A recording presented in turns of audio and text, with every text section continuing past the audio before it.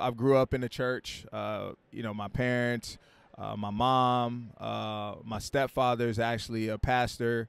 And so faith, man, my grandmother, like it's been instilled in me since a young age. And obviously now that you get an adult, you make your own decisions. I still make a committed effort to attend team chapels. We have Bible study every week.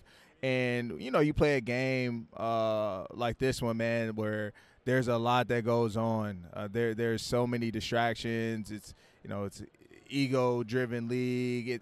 There's so much, and it's a mental strain on you.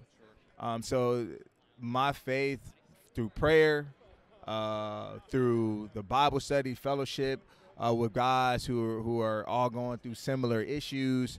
That's our time when we can talk, and you can honestly look and revert into the Bible and see stories that apply to your life experiences. What you're dealing with, and there was a point in time this season where mentally I wasn't in the best of place.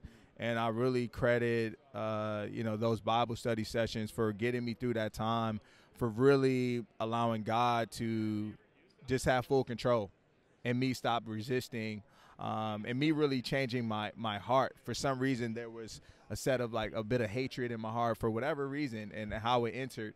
But having those conversations, praying about it, talking it out, talking through it, doing Bible study got me through, man. And I felt once I let go and let God, it really freed my mind. And I honestly, my game shifted. Was just playing a lot freer, just playing free and comfortable. Yeah, just really let go of everything. So I'm a man of God, man of faith. I lean on that, especially during those times. But it's lived in the Philadelphia locker room for some time since I got here, and I think it will continue to live there as well.